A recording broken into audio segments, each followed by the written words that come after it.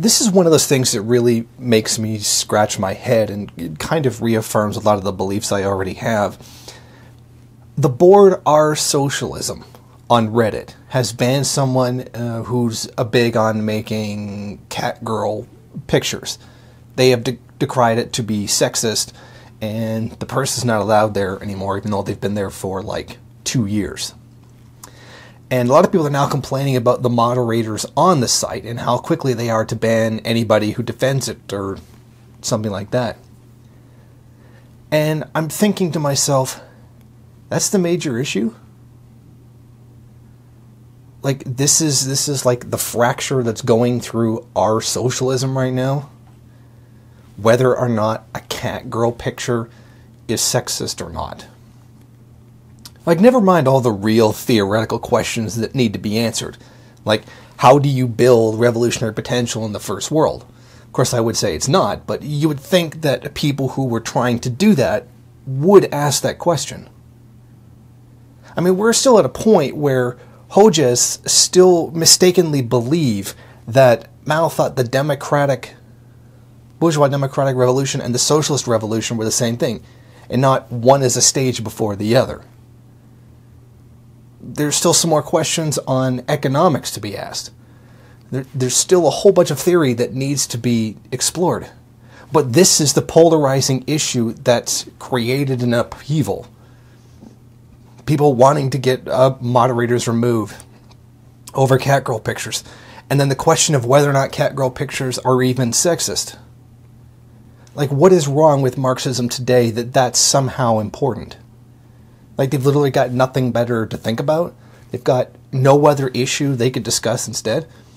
And some are recommending that people move from Our Socialism to Lefty Pole, which I do find very interesting, considering that Lefty Pole actually is a source for some pretty degenerate pornography. This is one of the reasons why I believe that online anonymous forums are completely meaningless for discussing theoretical issues.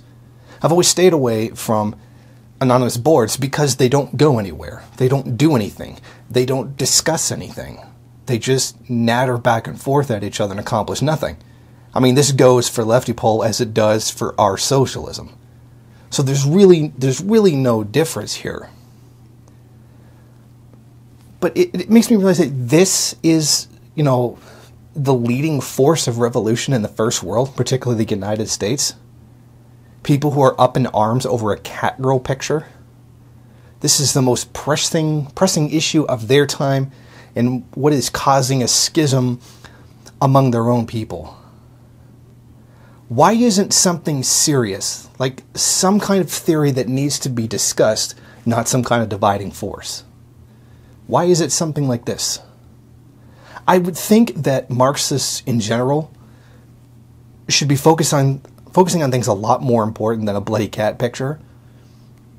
But this is the nature of first worldism.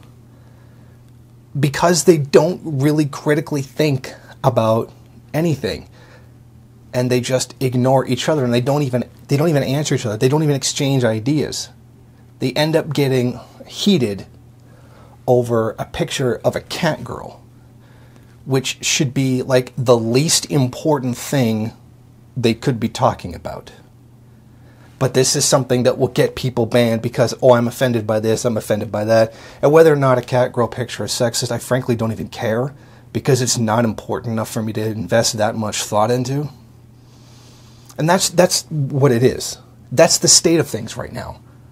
That's where Marxist debate online is right now. Because it's a bunch of people who can complain to each other anonymously. They don't have to be held accountable for anything that they say. They can just say whatever they want. They can get proven wrong, and they can just ignore it. Or they can be proven right, and somebody can just ignore them. This is why I prefer to do things this way, as close to face as you can get. That if I say something, there's a face attached to it, an identity attached to it, a person. And I argue from those positions. I don't just yell things from behind an anonymous account and then never actually learn anything. My views have evolved over time. But this is something that's wrong with anonymous online message boards. They are absolutely no good for discussing ideas, and they're even worse than that for discussing theory. So guys, come on. You gotta be doing something better than this. Like, you gotta be discussing things far more important than whether or not a bloody Catgirl is important enough to get people banned for. Thank you for watching. If you like this program, then please head over to my Patreon page and set up a monthly donation. It's your donations that keep this program running. Also, if you would like, please rate, comment, subscribe, and share in various social media.